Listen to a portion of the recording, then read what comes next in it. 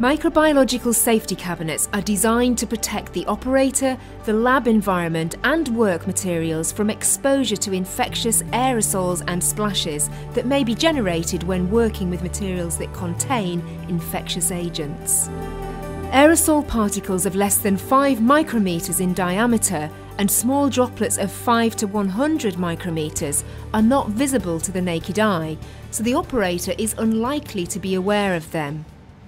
There are 3 types of microbiological safety cabinets, known as Class 1, 2 and 3. In a Class 1 biological safety cabinet, room air is drawn in through the front opening at a velocity of between 0.7 meters per second and 1 meter per second. It passes over the work surface and is discharged from the cabinet through the exhaust duct. This directional flow of air ensures that any aerosol particles that may be present on or around the work surfaces are taken away from the operator and into the exhaust duct. The air from the cabinet is exhausted through double high-efficiency particulate air filters, HEPA filters, either to the outside of the building through the building exhaust system or, in the case of a recirculating type, back into the laboratory airspace. The front opening of the cabinet allows the operator to reach the work surface inside and observe what they're doing through a glass panel. This panel can be fully lowered. It should only be opened for cleaning, servicing or equipment removal following fumigation. The Class 1 cabinet provides personnel and environmental protection and, because of its simple design, is still widely used throughout the world.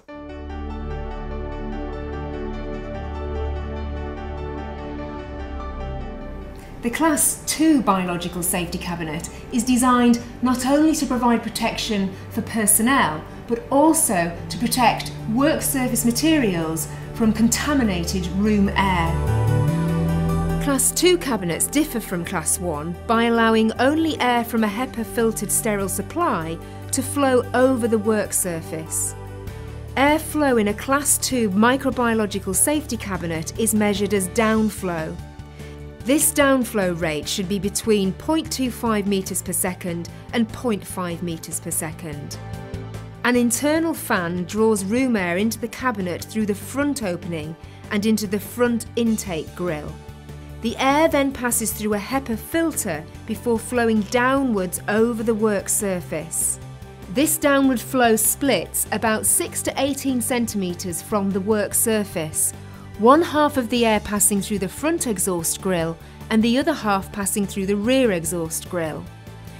Any aerosol particles at the work surface are immediately captured in this downward airflow and pass through the front or rear exhaust grills, achieving a very high level of protection for the operator and the environment. The air is then discharged through the rear plenum into the space between the supply and exhaust filters located at the top of the cabinet.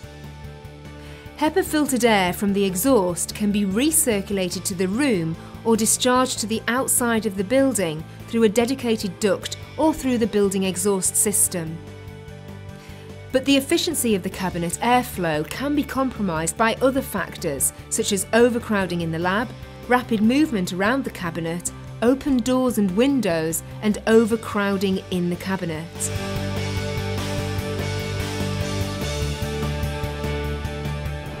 The Class 3 biological safety cabinet provides the highest level of protection for personnel and the environment. The cabinet itself is a completely sealed, airtight unit.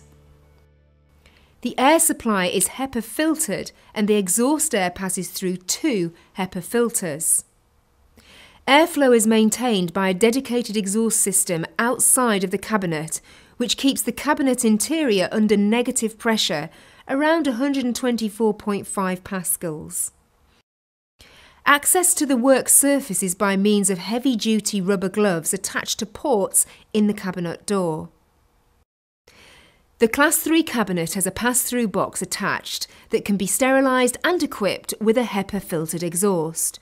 or a double-door autoclave can be connected for the decontamination of all materials entering or exiting the cabinet.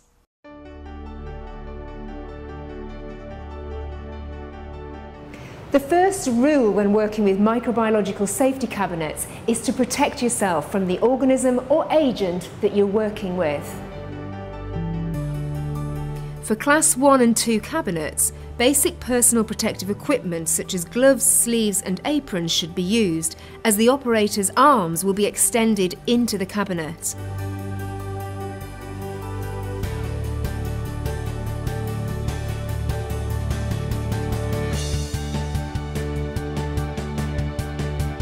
When opening up a cabinet, there are a number of checks to go through.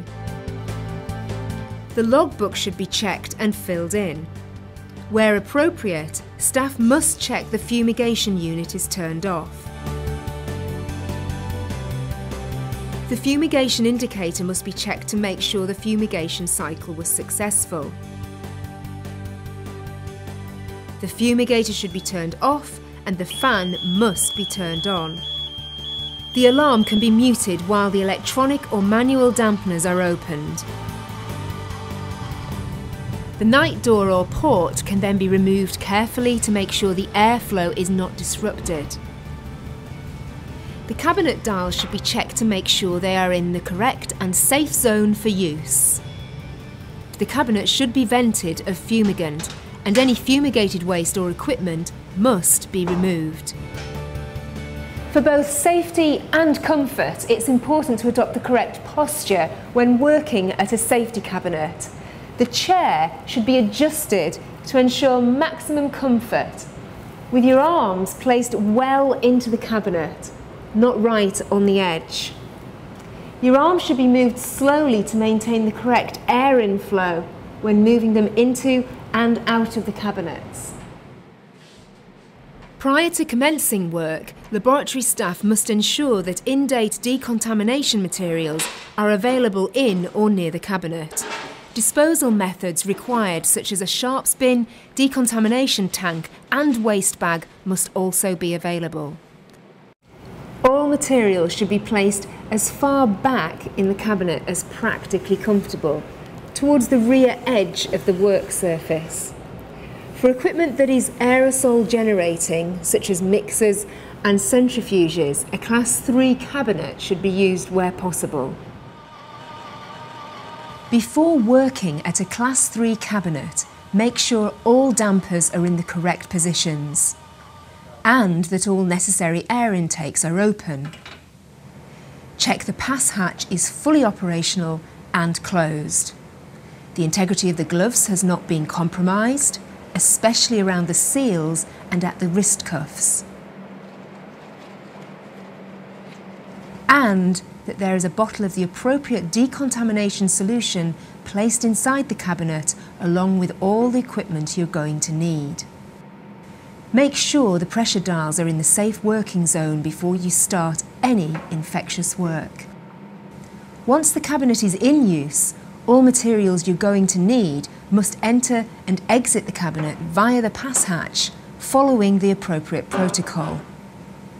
All materials that exit the cabinet must be surface decontaminated and placed in the pass hatch. Once work in the cabinets has been completed, the process of decontamination and clearing up can begin. Anything that comes out of the cabinet must be thoroughly surface decontaminated with Virkon or an approved equivalent. All sample containers must be surface decontaminated, clearly labelled in appropriate sealed plasticware suitable for low temperatures, and be stored safely in a freezer. Having removed the samples, you'll need to clean and decontaminate the cabinet.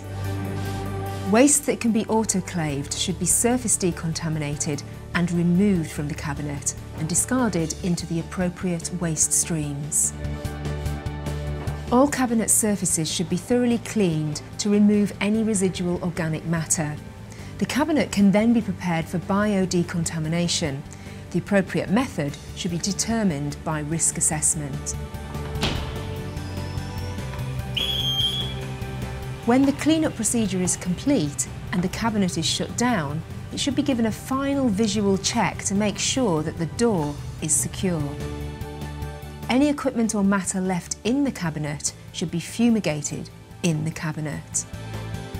Once the cabinet has been cleaned, decontaminated and shut down, signage should be put in place to indicate the status of the cabinet. Once the working area is organised, has been cleaned and decontaminated and is ready for the next person, all required logbooks must be completed and any low stocks notified.